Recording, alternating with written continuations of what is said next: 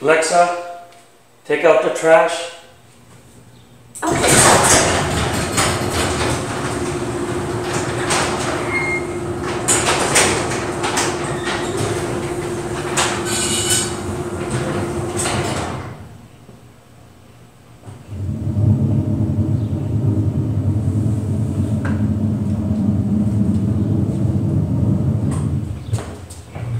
Hey, what's up? Nasir Malik here. Welcome to another IoT tutorial. It's been a while. I haven't done a tutorial. I have been busy working on different projects. So today I have a very exciting project for you. This is Alexa taking out the trash. So this is a part one, garage door augmentation. So basically the idea is to modify the garage door and a trash can. And each of them should be able to communicate with each other. Also, we should be able to control them with Alexa, given a command like open garage door 1 or 2 or take out the trash. So idea is when I give it a command to Alexa take out the trash, it should open up a garage door and drive the trash can outside and bring it on a curbside right here. So the next thing is once the trash can is parked, trash pickup is going to happen, and once this happens, trash can is going to detect that it's emptied out and it's gonna drive itself back. And actually before it does that, it's gonna ask the garage door to open, and the garage door gonna tell it, communicate back and say it is already open or it is opening it. So once it get the confirmation from garage door, it's gonna drive it back to its original spot, and then the garage door will close. So here the communication is, this is how it's going to work. This is a high level. This is the first tutorial, so we'll probably go into more details once we start working on these projects. But I want to just kind of visualize it to see how everything is going to work. So once, so idea is I want to say, Alexa, take out the trash. So Alexa is going to take that command and process it, and then it's going to send that command from the cloud to the trash can. So once the trash can receives the command, it's gonna go and talk to the garage door opener, which is gonna be implemented using NodeMcu, and it's gonna say open the garage door. And the NodeMcu is gonna say, okay, hold on. It's going to go and check with the sensor to get a physical verification that if the garage door open or closed. If the garage door is open, it's gonna come back and verification, and it is gonna tell the trash can the garage door open, and go ahead and drive yourself on the curbside. If the sensor detects that it is closed, it's gonna send then a signal to relay briefly to switch on and off and trigger the garage door opener to open the garage door. So while it's doing that, trash can is going to wait for the confirmation.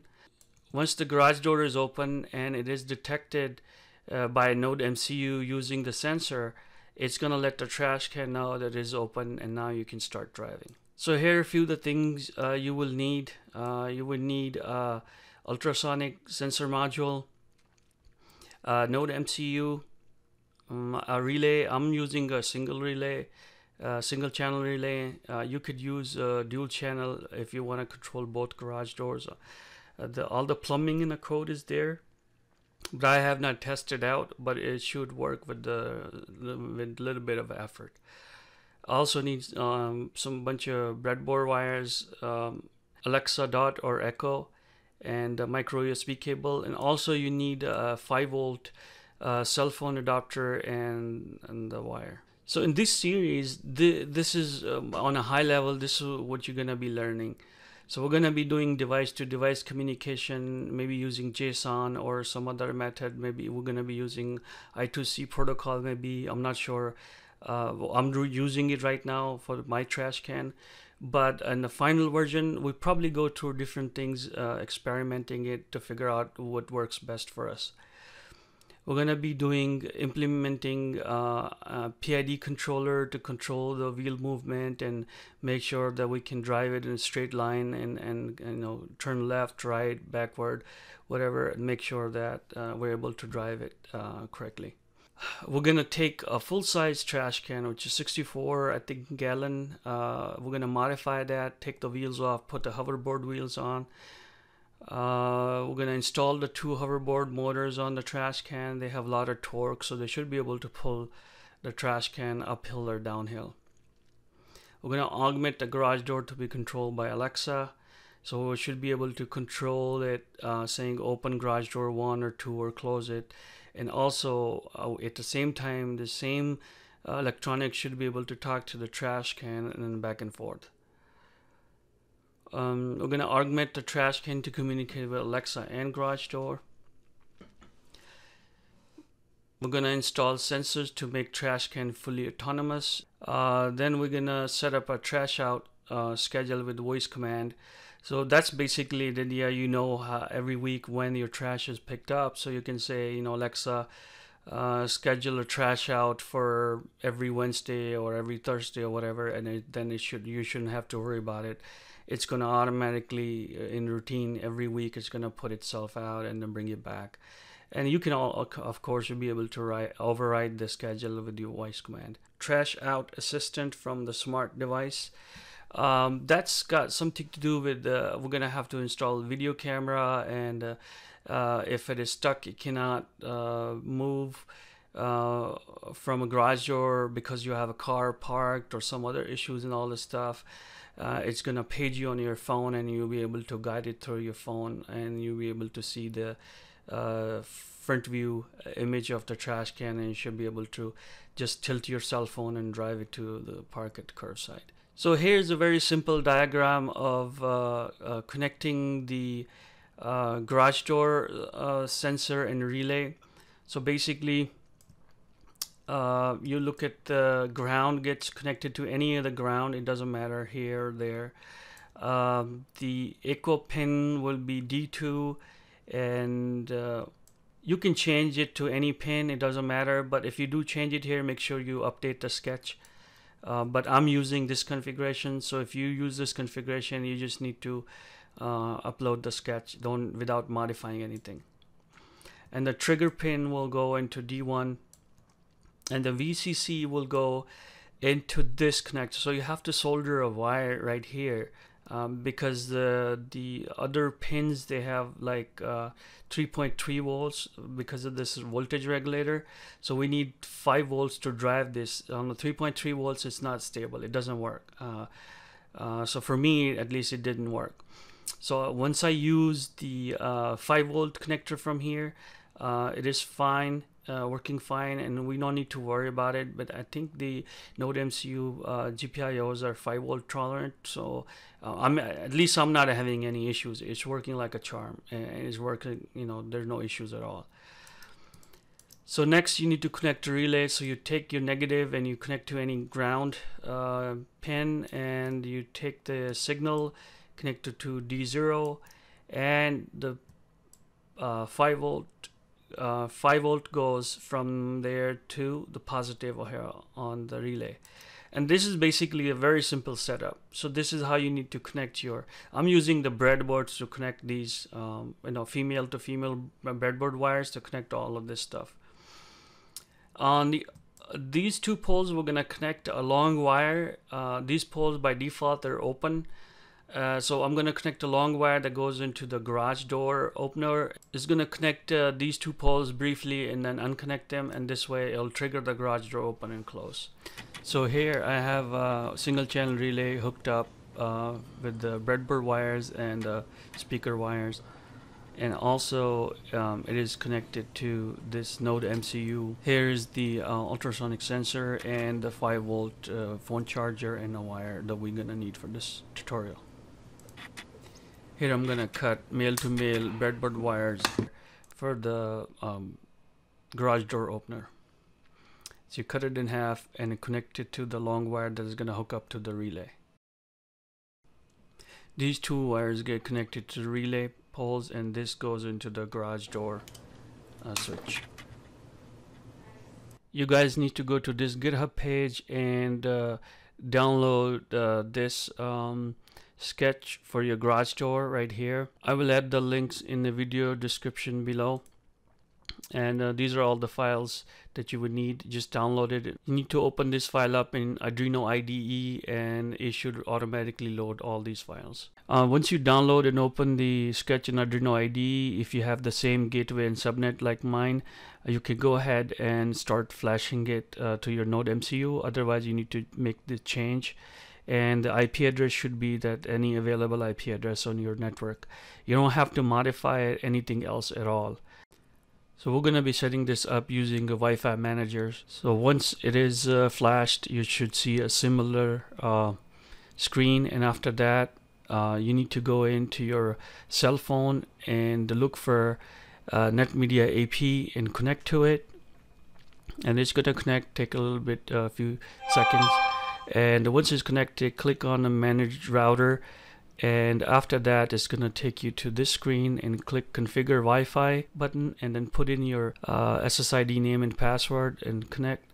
And after that, it's going to show you on the screen the Wi-Fi and the connecting, and it should say if it fails, just reset it and it should be able to connect, and then you can see that it's connected. So once it's connected, you're gonna see a similar screen right there where it's reading up the garage door and all that stuff in here. And by default, since there's no setting, it's gonna say connecting Wi-Fi. You should see a similar prompt once it's successfully connected. So once you enter the password username, you may not see it connecting failing. You just reset it by pressing the reset button on the NodeMcu. And then you can go in on the web browser on your PC and type in this your IP address index.html, and then in the garage door one, you're gonna see in a second it says connecting, and it's gonna say 0 or some number and a close status. So basically you don't have anything set up yet. It's the first time. So what you need to do is you click calibrate garage door. And this is you install the garage door sensor and everything else. You do that, and it's going to automatically calibrate it. And you need to do this while your garage door is open, and it's going to measure the distance between your garage door and the sensor, and it's going to save it in the memory, so you don't have to do it over and over again. So here I'm opening my garage door opener, and I want to test it out. That which two wires are gonna control the garage door open and close. I traced it from the wall plate back to this, so I'm using male-to-male breadboard wire to test that out to make sure those are the two wires that I need to connect to my garage door opener circuit. And I'll test it open and close. Each time you short it, it's gonna either open or close based on the current position. So it's opening now, and I'm gonna probably show you this from a different angle so it's a little more clear. So on this angle you can see the left red and then the white wire are the ones I'm shortening with this male-to-male wire. So when I push these in, it's gonna short it, and then it's gonna trigger the garage door to close. And once it's closed, if I short it again, it's gonna open the garage door again. So you need to just do the same thing what I'm doing. Just trace it from your wall switch to back to this garage door opener, and you should be able to do the same thing. And it's pretty easy. And I'm using these breadboard male-to-male wires because I don't need to worry about trying to shove the wires in there and stuff. It's I could just put in there straight, and it goes and it works. So now what I'm going to do, I'm going to run the wire through that is hooked to my relay, just to put it through these so put it through this support so it doesn't get yanked. And so then I'm going to hook up. So here you need to make sure the garage door is open, and towards the end of it you need to install your ultrasonic sensor on the ceiling. So we're going to go ahead and do that now, right towards at the end of it. So now my sensor, I'm going to say make sure it is hooked up at the end of it, somewhere close to it. So I'm using double-sided tape to stick that on the ceiling. And then I'm going to hook up the adapter and power up the NodeMcu with this cell phone charger. And this is a temporary solution because I need to hook up both garage doors. So now I'm gonna plug these two in, and I'm going to just go ahead and test it out. Alexa, open garage door 1. Okay.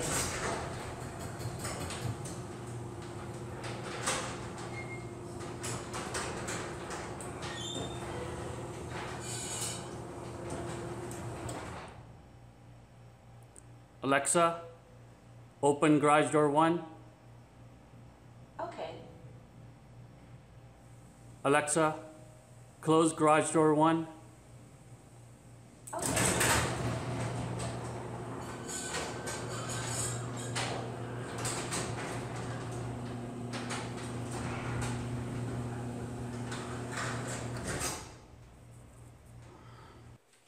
Alexa, take out the trash. Okay.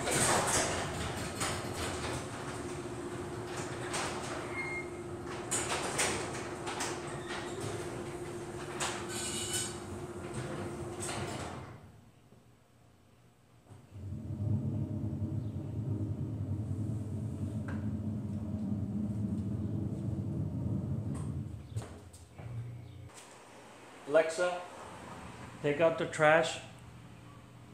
Okay.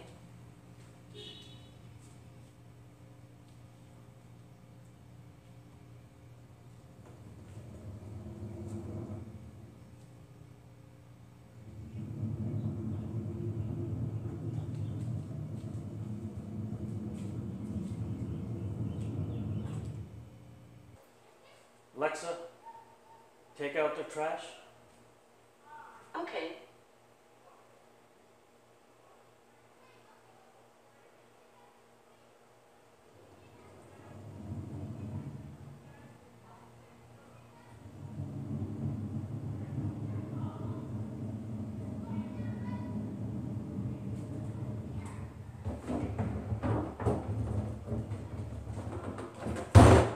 So I'm using this controller. It's a version 7, and it's basically useless for me because it doesn't have any brakes, and also it doesn't really work the way I want it to. And if I want to switch the direction, and it's not possible to do a quick switching, and it's a $10 board. It may be good for other projects where you don't need braking and quick switching, but other than that, this thing is useless. I have different version of it, and none of them works, and that's why you see the trash can fall in at the end, because of I can't really control it much. Okay guys, this is it for this tutorial. Until next time, bye. Let me know what you think, and see you in next video.